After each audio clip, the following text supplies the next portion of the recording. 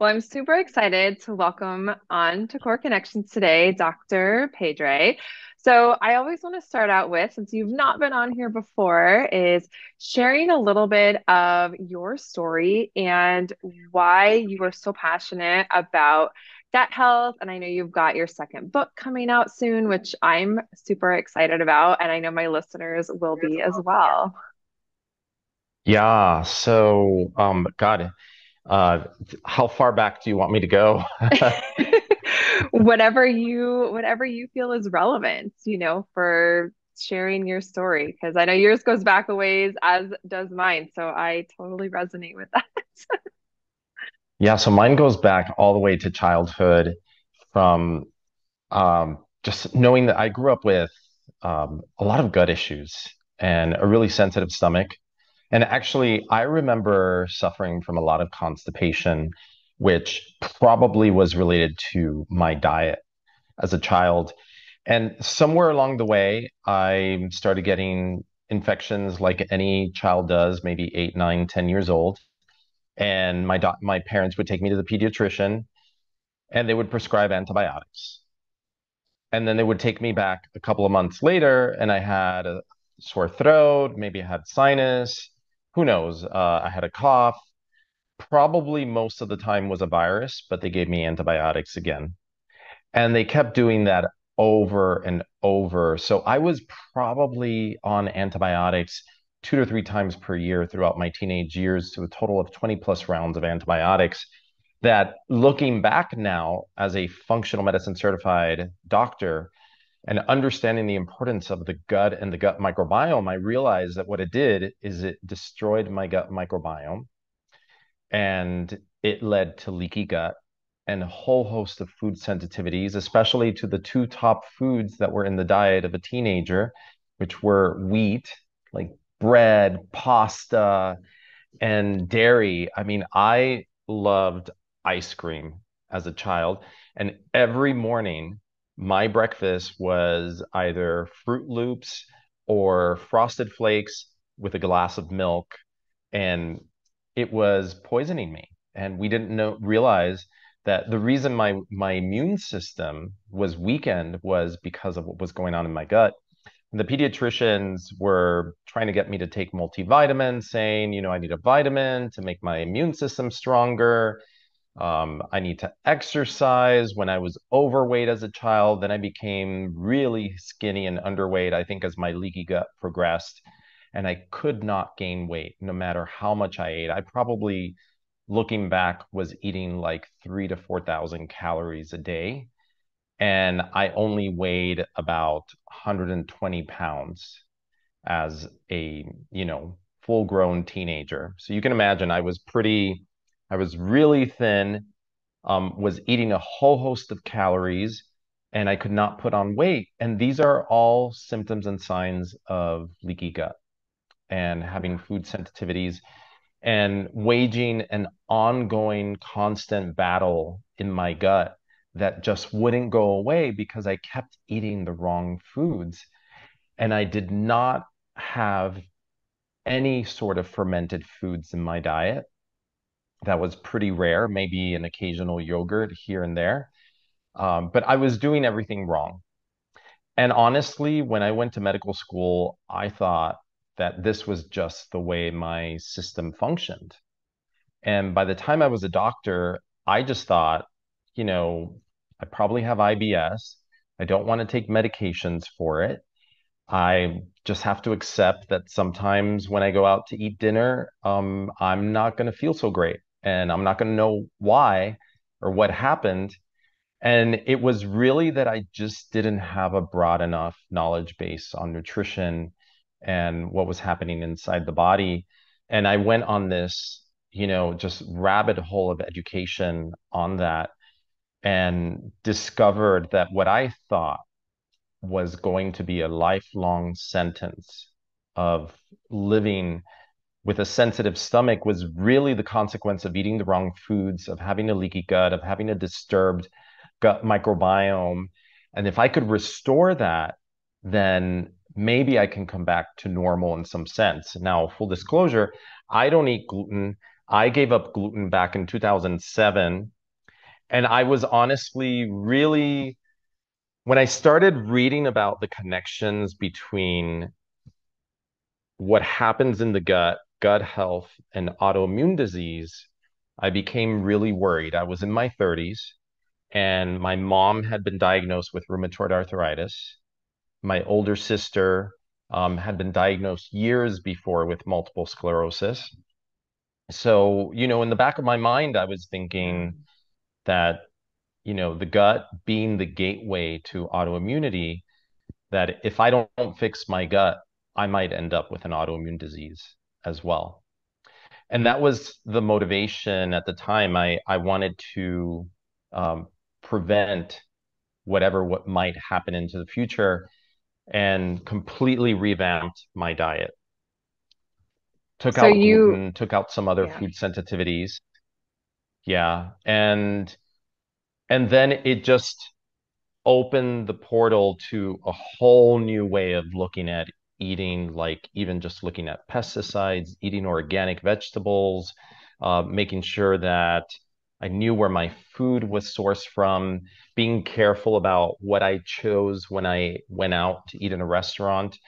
And it wasn't an easy process. There were many hiccups along the way. So it's not like, hey, I said, I'm gluten free and I never touched gluten after that. No, there were hiccups along the way, and hiccups when you go eat out and you don't realize that there's gluten in Right. something.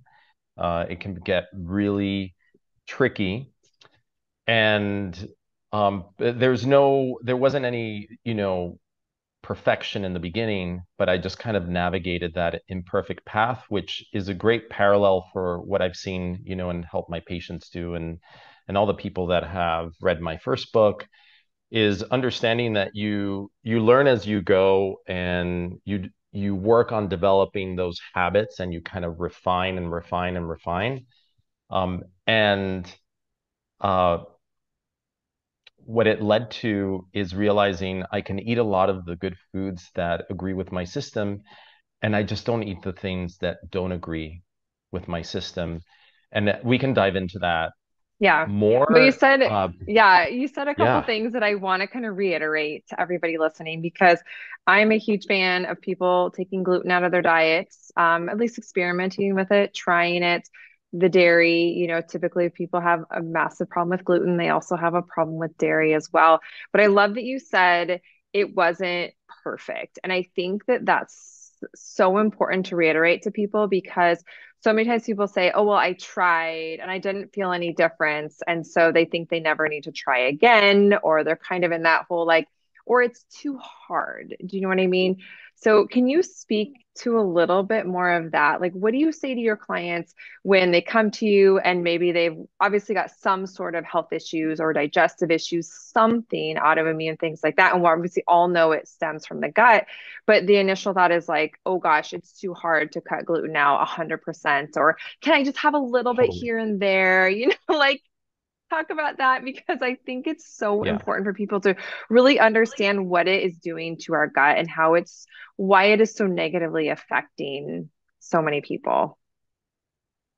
Well, just to kind of set the tone, usually the way I approach that and what I've learned with working with hundreds of patients over the years is what I call stepwise activations. So maybe, and it's sort of a negotiation because no, every person is a different individual. So some people can tackle this much at once, and some people can only tackle this much at once. So part of it is, and I talk about this in my new book, my upcoming book, is is really becoming intuitive about being really intuitive about your body and listening to your body. And I think that is a really important part of this journey, but also tackling what you can be successful in to give you that small win that keeps you motivated and going. So maybe it's just taking out bread when you go out to eat, and that's the first level. So maybe there are three stepwise activations to get to 100% gluten free. Maybe you don't go from eating gluten to no gluten. And it's about conquering, okay, so the first thing, let's conquer eating bread while eating out. Then second, let's conquer not having bread at home. So now we're taking out some really big sources of wheat. And but along the way, I want the person to recognize and acknowledge the little wins because that's what keeps you going. It's so important when you're making these lifestyle changes to not set yourself up for failure from the beginning and be honest with yourself about how much can you take on at once. So sometimes I have people do one food, master that, and then add on the next one, you know, taking out these gut disruptors, gluten being one of the biggest gut disruptors. And we know this through the research, the scientific research, showing that gluten increases gut permeability. And it does this across the board. So they've done a test where they divided people into normal, non-celiac gluten sensitive, and people who have celiac disease, which is an autoimmune intolerance to gluten that leads to a whole host of other problems. What they found was that, yeah, gluten does increase intestinal permeability the most for people with celiac disease. That's not surprising, right? If you ask anybody who has celiac disease, they have a little bit of gluten, it can cause an exacerbation. It can set them back for 2 to 3 days, sometimes for an entire week, depending on how sensitive they are. Then you have the next level, what we call the non-celiac gluten sensitive. That's me. So you That's can me too. maybe, So, yeah, so you yeah. can maybe navigate and you might tolerate a little exposure to gluten, but turns out that the non-celiac gluten sensitive, when they're exposed to gluten, it also increases gut permeability. And the reason that this is bad, and for anybody who like they're wondering, like, okay, what's this fancy term, gut permeability? It's another way to say leaky gut. Imagine your gut like a border patrol and it's got gates and it's only opening them to let nutrients in. But if you have a leaky gut, it's like basically breaking one of those gates. So now stuff can get in, the border patrol can't stop it, causes unregulated inflammation in your body. And it leads to a whole host of problems like mental fog, like weight gain in the middle, fatigue, joint aches, all sorts of things. So the celiac has the highest reaction, the non-celiac gluten sensitive. But you would probably think that if somebody's normal, that they shouldn't have any effect from gluten. Yeah. And what they found is in this particular study was that even the normal person had some element of increased intestinal permeability because the way that gluten affects the gut, it causes the release of a signaling molecule that's called zonulin that basically controls the permeability of the gut, kind of like a dimmer switch. So it can increase it, can decrease it. And this is a very important function. You know, we can't be isolated from the outside world. We've got to let some things in so we can get our nutrients, but we have to be careful about letting bigger molecules through partially digested food proteins. They've shown that bacteria can get into the bloodstream. Bacterial DNA gets into the bloodstream from the gut. This has been proven again in studies looking at leaky gut and something called endotoxemia.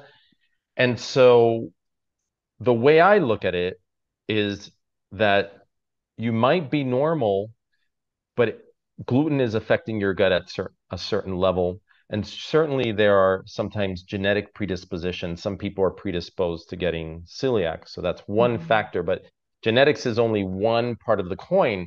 It's genetics and the environment.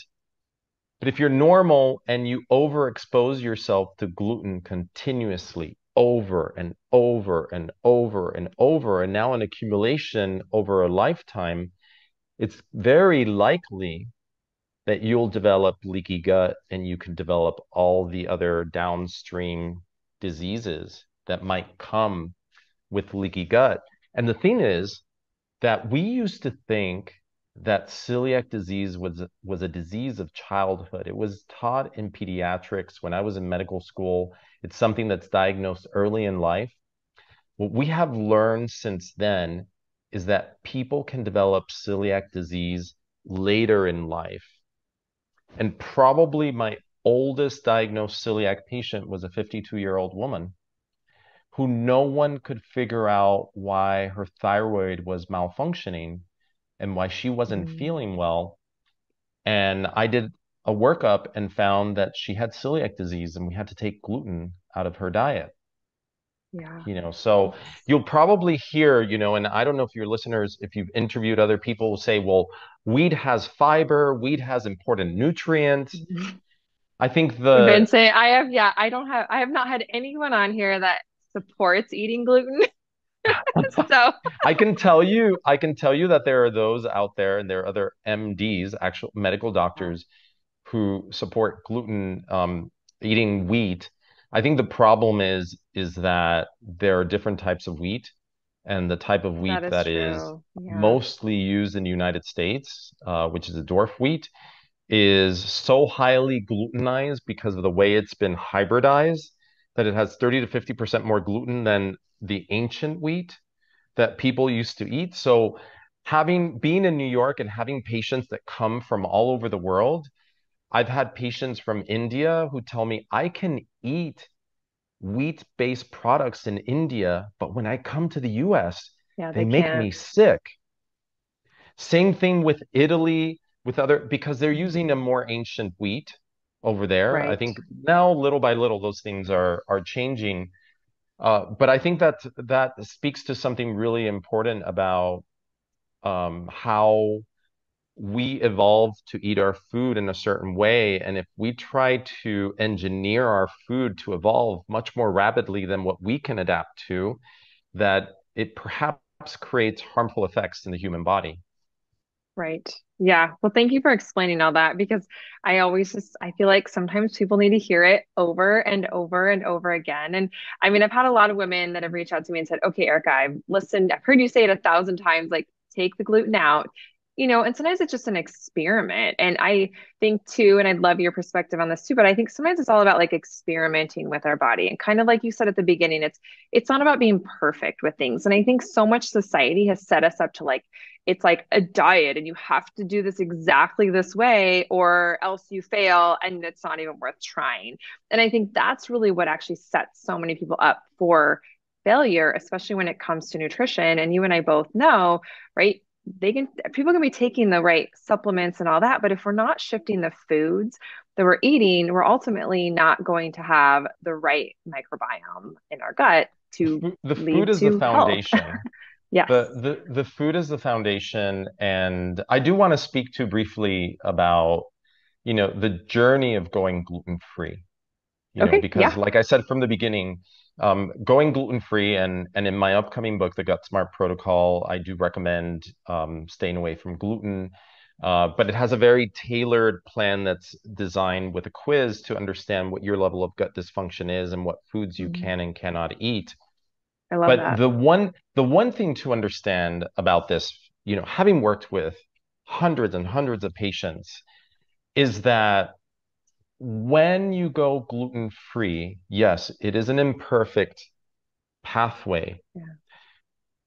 but to get to the point where you can really say that taking gluten out of the diet made a difference and created a recognizable health effect in your body, a lot of times you have to get to that point where your gluten intake goes to zero. Mhm. So maybe it Yeah. takes you a month to get there. Maybe it takes you 2 months. Once you get there, then the clock is now ticking because now we're really testing. And sometimes it does take getting there. And I just want to share my own Yeah. journey. I talked about autoimmune disease and my fear, my family's autoimmune disease, my fear of getting autoimmune disease. I did a blood test that showed that I was gluten sensitive and luckily didn't have celiac. But I decided, okay, now I can't deny it. I'm a medical doctor. I wanted the hard evidence that I couldn't eat gluten, even though I already knew. I Yeah. intuitively knew that I should not, but I needed that little extra. So I needed to see it in a blood test. And when that came up, lit up in a blood test, I decided, okay, I have to surrender and I'm going to go gluten free as best I can. And I actually did quite well. And I decided initially that I would do it for a month. Well, within 2 weeks, I had such a burst in my energy and my mental clarity Mm. that I was like, okay, let's see how I feel at the end of a month. I felt so much better 4 weeks into being gluten free that at that point I decided, well, let me do it for 3 months. Let's see what happens if I do this for 3 months. So I did it for 3 months. And at that point, I thought, I'm taking probiotics. I'm starting to eat fermented foods. I'm really, eating clean. Let me try having some rye bread when I went out for brunch. When I had slice of bread within 10 minutes, and now I know this is one of my telltale signs, I started itching on the inside of my wrist, like really faint. And I actually even saw like a very faint redness. This had never happened before. So I think this is really important for people is that when you are creating the blank slate in your gut by taking out a food that is a gut disruptor, that is possibly a food sensitivity for you, that when you reintroduce it to test the food, a lot of times it's going to give you a very clear read, but it might be something that you never had before. And you wonder, well, why? Why is this happening? Why is my immune system, why is it showing up now and it didn't show up before? Well, it's a bit of a complicated science, but it has to do with overwhelming the immune system with so much antigen, like pieces of gluten, that you actually create what we call immune complexes that form circles. They kind of like hold hands. Your immunoglobulins are like these goalposts, and they can get stuck together. When that happens, it's almost like you're not being exposed. It's protecting your body in a sense, but you don't really know what the damage is that it's doing. You're fatigued, you're mentally foggy, maybe your joints are achy. There are all these things that you think, oh, maybe I'm just getting old. Yeah, my doctor told me this is just a part of aging. And then all of that disappears. But when you have a little bit, it doesn't have to come back in the same way. And what I learned, my telltale sign, if a food disagrees with me, is a very fine, faint itch on the inside of my wrist. And you can only, so during this process, this one thing that I always teach patients is the importance of self-awareness and to really observe your body, because if you're not, it would be really easy to just brush off like, okay, I have this weird itch that just appeared, but Yeah. maybe it's due to something else. Now, the reason, so this is the other thing that I think is really important, is looking for patterns. So if something happens one time, that's not a pattern, right? It's an interesting observation. So I gave up gluten again for 3 more months. So I'd been 3 months tested, got the itch on my wrist, went another 3 month cycle. At 6 months, I decided, okay, I've been really good. I'm going to test this out again. Same thing with rye bread. Within 10 minutes, I'm itching on the inside of my wrist. I think it's I'm like, interesting too that it wasn't a necessary like a gut response. 'Cause I think so many people think, oh, well, no. but I don't feel bloated or this and that. It's like, but there's so many other things because it causes an inflammatory immune Yeah. response, right? And by the way, the gut response came the next day when I was running to the Oh, bathroom and not feeling so great. there So, it is. the gut response can be delayed by 12 hours, 24 hours, even 72 hours. But there I saw the pattern, and then I knew, okay, there's something to this. So then I went another 6 months. Same thing happened when I retested, and that was already the year mark from having gone gluten free. And at that point, I decided, okay, I'm going to commit to this. I'm just going to stay gluten-free. And if I want to cheat from occasion, because I also think it's really important to not be 100% orthorexic, like, because then you start feeling like you're living with a straitjacket. So, like, look, if you're at a birthday party and you want to have a piece of cake and you're gluten-free, but if that's what you want to do, as long as you understand that there's going to be a consequence from that for your body, but you're giving yourself the license so that you don't feel like you're walking around life with a straitjacket on. I think that's also really important, because that to me is a part of self-love and self-compassion.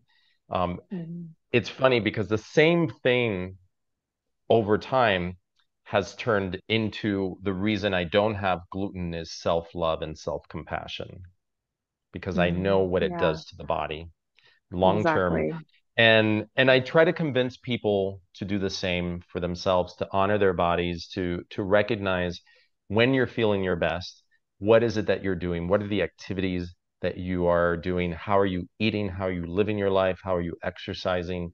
What is your mindset? And I think all of those pieces are really, really important part of the entire picture of creating health. I love this. So many good words of wisdom. So I want to shift gears a little bit and I want you to talk about your trip to Africa because I feel like that was a very eye-opening moment for you, but you also have so many good nuggets I know to share that really can just give us some insight into more of the foods that we really should be eating for our health. Yeah, so this was a trip that I was invited to go on safari, but also more importantly, I was invited to spend 3 days and 2 nights with the Hadza hunter-gatherer tribe in Africa. It's one of the last hunter-gatherers on the planet, and they truly do live off of the land. And so it was a very small group, only 10 of us, and we went and we camped with them. We did not speak the language, but somehow I learned that humans can communicate even if you don't speak the same language through like facial expressions, sounds, gestures. And we had this one night that kind of it reminded me of a Star Wars moment. I don't know if you ever saw Return of the Jedi, but I'm not a big Star Wars person. I'm a big Star Wars fan, but anyway, there's a night that the robot C3PO is telling a story about their space adventures, and he's speaking in a foreign language of the Ewoks. And that night, we're sitting by the fire with the Hadza chief, and he's telling us these stories, but he's making noises, and we knew like he's putting a face and knew, oh, he's talking about a lion or he's talking about a giraffe and he would go like this. And so it was just an amazing experience. But what was really cool about it and why I was so excited about going is because I had seen studies done on the stool of Hadza people, and they've done PCRs of their stools and looked at their microbiome in comparison to a control group microbiome. They chose a group of Italian controls, and you can imagine the Italian diet is a Mediterranean diet, one of the healthiest diets on the planet, still proven by research. Mhm. And yet, the Hadza had a much more diverse gut microbiome than the Italian cohort. Now, there's a lot of different things. The Hadza are not exposed to antibiotics in the same way that Westerners are. And in fact, I asked the chief, have you ever taken antibiotics? They are aware of, you can't live, the bush is being invaded by the modern world. So they are aware of the world outside, and they even are aware that there are hospitals. And it took a number of questions to finally get at that if one of their tribe members was super sick, then they might go to the hospital. But most of the time, what they do is they have their own herbal remedies and they've been passed down generation to generation. And I asked him what they were, and he's like, it's tribal secrets. We will not share it with Secrets. anyone. And so um, they haven't been exposed to antibiotics in the same way. But the other thing that I came to appreciate is that they are living in the natural world, being exposed to dirt, touching the earth, like touching animals. They go and they hunt, but they also gather. So they're looking for root vegetables that they dig up from under the ground. And I went with them on one of those expeditions, and they just dug up a root vegetable. Imagine that it was comparative to like jicama. And with a knife, they just cut it open right there, and they gave us bites to eat of this root And they're not vegetable. washing it off or anything. Not, So you're there's also no, getting like the you're dirt, the getting the microbes in the dirt and all of that. Yes. Yes, you're getting the microbiome from the dirt. And the part that was even wackier than that is that there are these bees in Africa. I was in Tanzania that make beehives inside a tree trunk.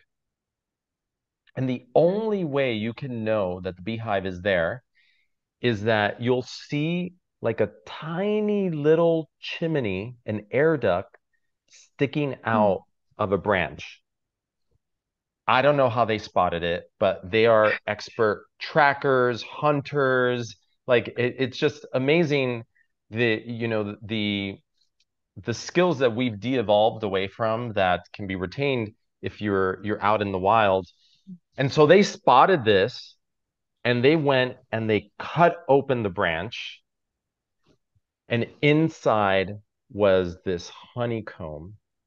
Now you have to imagine that these bees in Africa is a species where they look like tiny little flies. They're bees, but they're really tiny. Strange. And then they just pull the honeycomb out and they eat it raw. Now we know all the benefits of raw honey. It boosts the immune system. It's really good for the gut microbiome. And they just said they asked me to put my hands out, and they poured honey into my hands with, honeycomb. There was probably like two or three bees trapped in there, and they're like, eat. And so I ate, and it was delicious. Yeah, I bet it It was was some of the really best honey fascinating. you've ever had. Was Oh, it? it was amazing. It was amazing. And we know that this is how they sustain themselves. And you have to look at that and think, okay, they're not eating a huge array of different foods like we have access to in the Western world. And yet their gut microbiome is preserved in a way that we have lost, even with all the foods. But the problem is, there's so much processed food, there's sugar, there's Mm. exposure to antibiotics, alcohol, so many things that are gut disruptors that destroy the good bacteria. And it's very hard to rebuild that if you're not eating the right foods.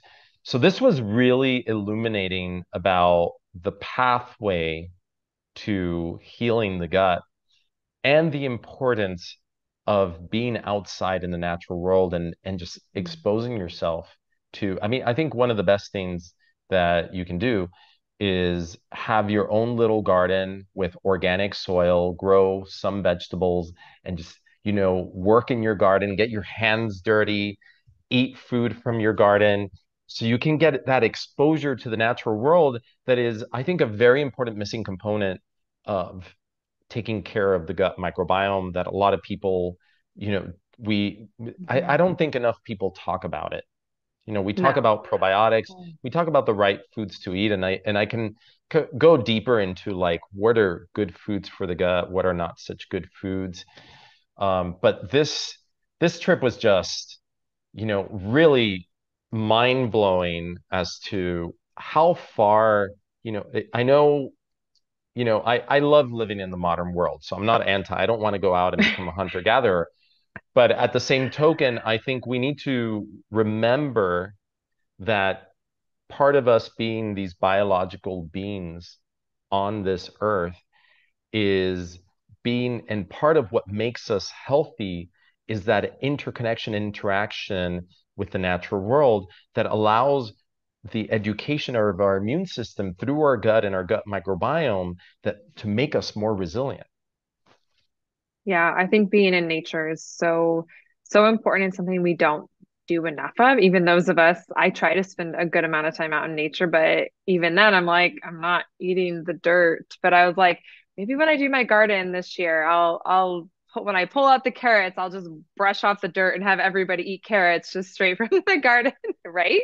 Because if that's what we need to be doing more of, I mean, we know it with kids. I've got three kiddos and I talk a lot about kid health as well. And I think it's something that, kids, you talk about, overuse of antibiotics and things like that, and getting kids to like play in the dirt. I remember with my oldest, because my mom was a microbiologist growing up, so she was all about like germs actually are good to a point, of course. And so I remember my oldest, when she dropped her pacifier on the ground, I just brush it off unless it fell into something icky, really icky or whatever. And I put it back in her mouth. And some moms would just be mortified at that. But my oldest has like, I think she's been on maybe two antibiotics ever for like inner ear infections that I just could not squash with the natural stuff, right? But for the most part, like I've seen it in my kids when you really get them in the dirt and like go eat some sand, right? I know it sounds kind of crazy, but at the same time, I'm like, everything you're saying, that's what we need to be doing more of. We've got to step away. And I think after, the last couple years, I almost think we've probably gone even more extreme in anti-germ, and we need to shift it back, or we're going to have this whole next generation of even sicker kids just strictly because we're like over washing hands, overdoing the anti-germ things when we actually need those things to help build up this diverse microbiome so that all of us, and kids in particular, can be healthier. That's a really key word that you just said is diverse or diversity.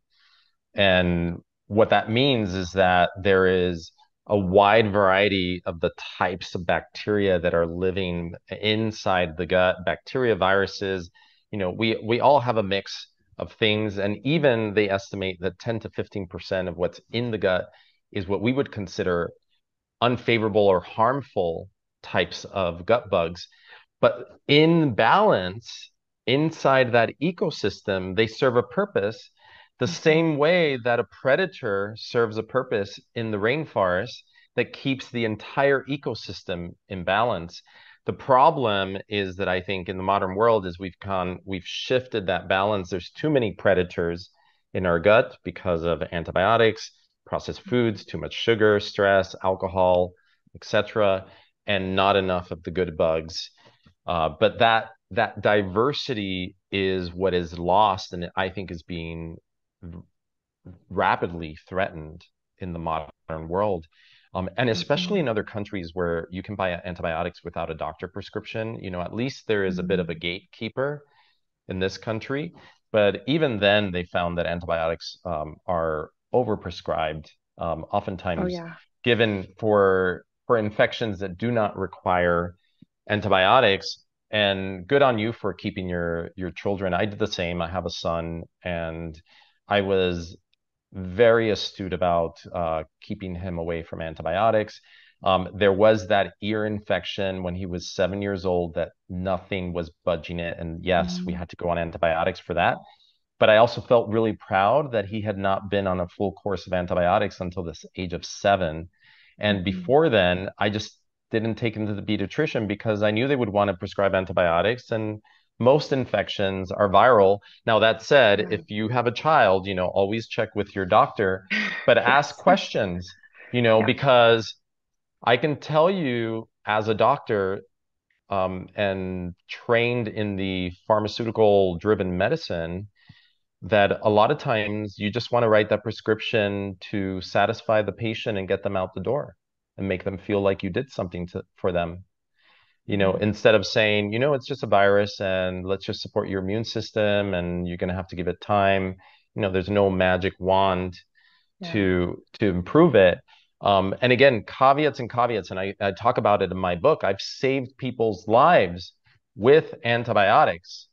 So I'm not anti-antibiotics. I'm not here saying we should never use antibiotics, but I think we should use them judiciously and discriminately, because ultimately what we need to do is protect the diversity of the gut microbiome. Yeah, absolutely. Absolutely. Yeah, there's a time and a place.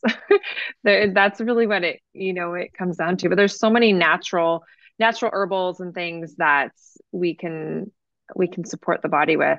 Like I always, for ear infections, I always just like to chime in and remind moms, like the garlic drops are so amazing for ear infections. Does it work 100% of the time? No, especially if it's a deep inner ear infection. But like swimmer's ear and a lot of the other things that kids get, if you catch it right away, you can kick it, and then you just saved your kid an antibiotic. So I always love stuff like that. So, And I was um, just reading just a quick mention yeah. for women who get UTIs that going on one round of antibiotics, they found usually predisposes them to getting a second UTI and going on a second round of antibiotics within 6 months. And you wonder, why is that? And it's because of the gut. So Mhm. every time you go on a round of antibiotics, you should be doing the things that help rebuild the microbiome because you've disrupted your microbiome. And one 5-day course of Cipro, which is one of the most commonly used antibiotics for UTIs, can take your gut 12 months to recover from. And that's if you don't go So on another one. and that's exactly, which is what Yeah. happened to me, is I Yeah. was going on antibiotics every couple of months, like every 6 months or less. And so my gut never recovered.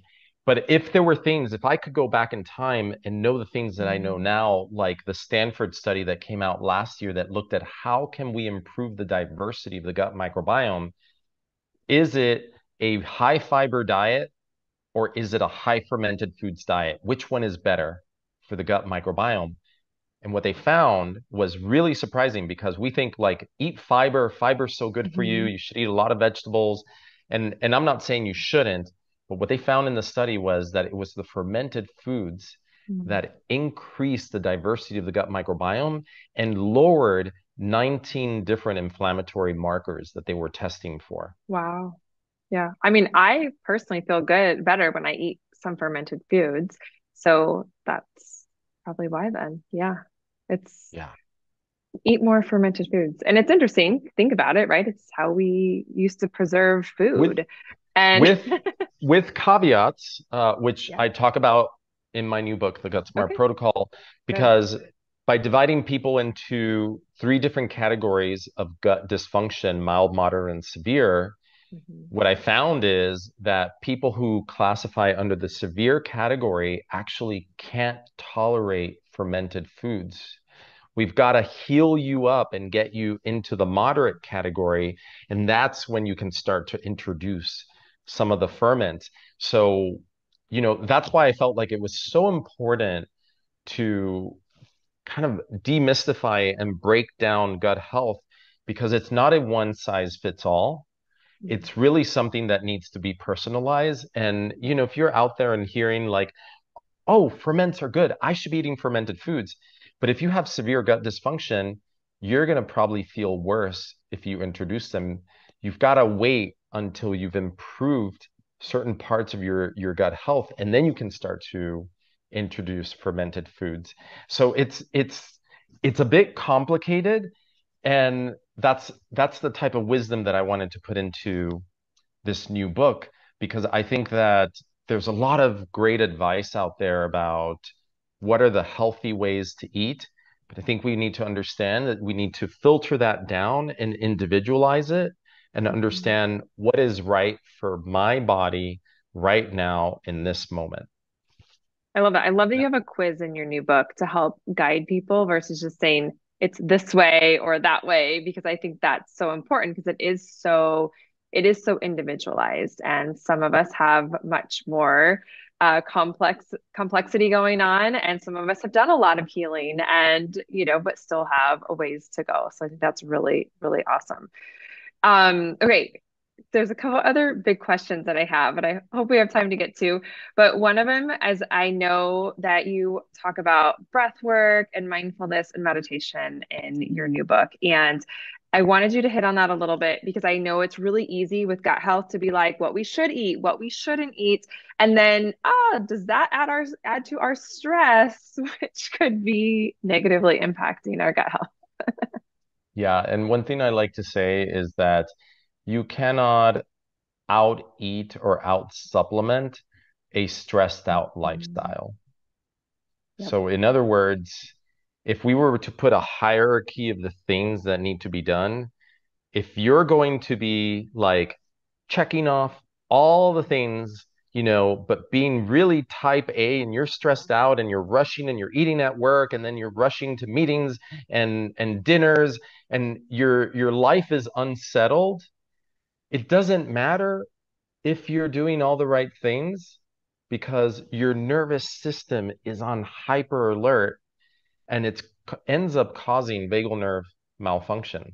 And I was just talking to a patient about this the other day because they were going through a stressful period in their life. And I'm sure anybody can relate to this. You go through a stressful period and suddenly you have a knot in your stomach, food doesn't sit quite well, feels like food takes forever to digest. Well, guess what? That is a sign of vagal nerve malfunction. So vagus is the biggest nerve in the body. It runs from the brain through all the internal organs, and it controls communication between the brain and the organs, but also from the organs back to the brain. So it's very integral to this thing that we hear about, the gut-brain connection. And it's happening in both directions. And there's something called vagal tone that if you are old enough to remember when there were wired phones that you picked up, and when you picked up the phone, there was a dial tone. And it sounded kind of like a dee, and you knew that the phone was working, and if there wasn't a dial tone, the phone was dead. Well, same thing. Vagus nerve has a tone to it, and when you're under severe stress, when you're under big stress, like say you just went through a breakup and you're really upset about it, well, that can disrupt your vagus and it lowers your vagal tone. And then you can't digest food well because your vagus is an integral part of controlling how your stomach produces stomach acid and digestive enzymes, as well as movement down the digestive tract that controls things like peristalsis, the rhythmic contractions of the small intestine that help keep you regular. So breath work is a really key important part. This is just a long way for me to get there, that you can't ignore stress. All right. This is what I'm No. saying. You cannot ignore stress. You can't think like, oh, I'm going to eat all the right things, but I'm going to stay in my stressed out lifestyle and I'm going to fix myself. Well, no, you can't. You can't bypass that. And I can say this with confidence with my 20 plus years of experience as a doctor that I've learned that if there is a hierarchy of things, stress needs to be modified. Your body, when vagal tone is good, what your body is hearing and sensing is, I am safe. Mhm. And if you are safe, then your body can digest, it can break down the foods properly, absorb the nutrients. Your immune system isn't in hyper alert. So in our modern society, this was another, I just gonna take us back to Africa for a Yeah, moment please do. because we asked the Hadza chief, is there a word for depression in your language? And he looked kind of confused. And we kept through the translator asking in different ways. And we finally realized they don't have a concept of depression. They don't have a concept of stress. They are so resilient. They live in the environment, they get wet, things that would feel stressful to us, it's just part of their daily life. But I thought that was really, really significant that they don't even have a word for depression. Mm. It doesn't even factor into their makeup, the way they think about life. And yet, in some cultures, there are multiple words for depression, for mood disorders, and it's all related to that gut brain connection. And it actually has to do with vagal tone as well. So vagal tone affects how your mind is feeling, it affects how your gut is feeling, affects how you're digesting. And breath work and meditation are the entry point for reactivating that vagus and rebalancing that and getting your body into that state where it feels safe again so that it can heal. That's really, really important. I love that. I think we could have a whole another hour conversation on this conversation, right? It's so important. Okay, one other thing I want to make sure though to talk about because this is a massive problem across the board. I feel like so many women deal with constipation. And now we could go back and say, you know what, if you would work on your stress, increase that vagal tone, that in itself could probably get your bowels moving a little bit better, right? You'd agree with that? So Absolutely. So anybody who has constipation, you have to think about vagal tone as one important key factor in reactivating the rhythmic contractions of the intestines that help promote the movement of the stool down.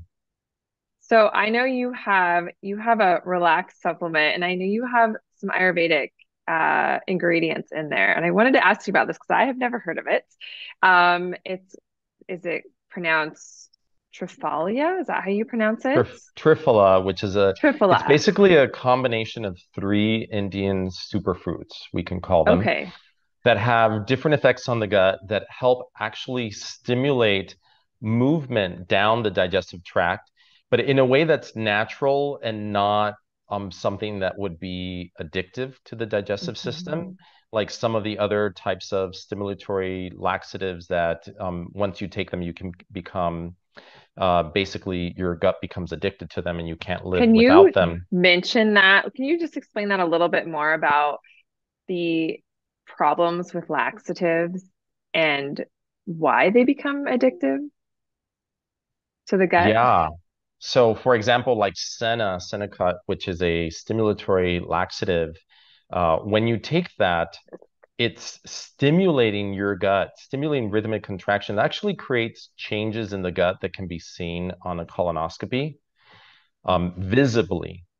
And when you overstimulate that system, then it loses its ability to sense the internal signals that are necessary in order to move things down. And oftentimes, someone who is taking one of those remedies probably has leaky gut, has gut microbiome disturbances. So the gut microbiome is very important for gut motility as well. So it's very important to have the right type makeup of gut microbiome for that. And and so these people who are taking this oftentimes already have other issues.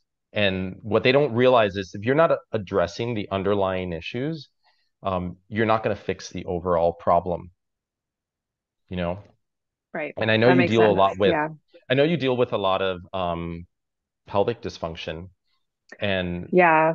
And it and just women who are another, constipated, it just puts so much more unneeded stress on the pelvic floor. So that's one of the things I talk about. We talk about gut health a lot, which is why I was so excited to have your wisdom added because it's such a complex it's a complexity, right? But I always find time and time again when I get women to improve their gut health, oh my gosh, their pelvic floor dysfunction improves so much faster than if we're just focused. We got to do the movement too, right? It's kind of one of those you can't just do yeah. one thing, but it's the comprehensiveness of everything. But I always think the gut health is definitely something that needs to be worked on, especially for women that have the constipation issue, because it just puts so much stress on the pelvic floor. So thank you for explaining about the laxative issue, because I think that a lot of people don't even understand that. Um, so And you can you have to go back? understand it's safer to use like an osmotic laxative that draws some more water into the gut because a lot Okay. of people who are constipated are probably not drinking enough fluids or are having too much types of drinks that are dehydrating, whether it's alcohol or coffee, caffeine. And so their stool tends to get very hard, and then it's really hard for it to move down. So magnesium can be a really great part, or either singular or as part of a supplement to help move things down the gut because it just draws some more water in there. And you also know that women who have pelvic floor dysfunction, sometimes they're not relaxing the right muscle at the right Mm, time. yep. And that can make it really difficult to go to the bathroom.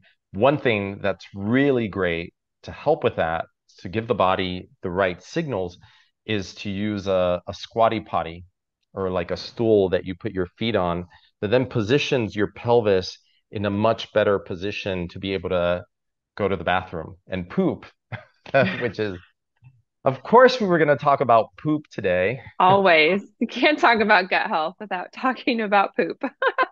That was my one viral video on TikTok was Yeah. basically on poop. Yeah. So funny. It's like, why is it so funny to talk about? I talk about pelvic floor health all the time and the needing to relax. Women talk about, they think, across the board, we talk about too weak of pelvic floors. It's actually the opposite. And I'm glad you actually recognize that. So many people don't. So yeah, it's You so can important to actually, relax. you know, yeah, and you can actually test this on MRI where they do an MRI, they call it a defecation study, where they can show that the muscles aren't relaxing in the right way when the person is trying to go to the bathroom. And a lot of times that leads to physical therapy, to pelvic rehab. But of course, and I love that you've got more of this holistic approach to it, understanding that the gut and the gut microbiome is a key essential part of the entire picture. Because Yeah. if your gut is inflamed, then that's going to affect your pelvic floor as well. Absolutely. Because yeah, you just have more inflammation in your entire body. So, Vincent, this was so great to get to chat with you. I know there's so much more we could talk about. I'll have to have you back on another day so we can go deeper into some of this conversation. But will you just share with everyone where they can get your book? I know it's on pre-order right now.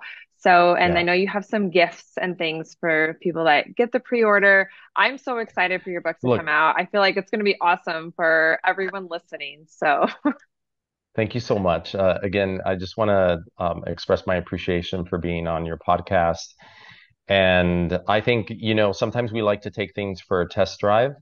So I wanted to give people a test drive of my book. So for your listeners, I have a gift where they can get a free chapter in my book along with some bonuses. And they can take it for a test drive. They can also see how they'll qualify for even more bonuses if they pre-order the book. And it'll be open for pre-order from all the major book publishers, Amazon, Barnes and Noble, etc. And I know you have the link, so you'll post the yep, link I'll to put the my link free, below for sure. Yep. yeah, so it'll free gift download at gutsmartprotocol.com/gift. And I hope, I just want to add value and I want to help people see the possibility that there is to heal when they may not believe that the possibility exists. So hopefully with my new book, my goal is to help, at least those 896 million people worldwide that suffer from IBS alone. And that's just Yeah, talking about IBS. If we think about all the other gut-related health issues, um, it's so many millions of people worldwide that need this type of information and yes, we should be do. focusing on their gut health. Yeah. Well, I appreciate and love all the work that you do. So thank you so much, Dr. Pedre, for coming on here and sharing so many insights. Thanks for having me.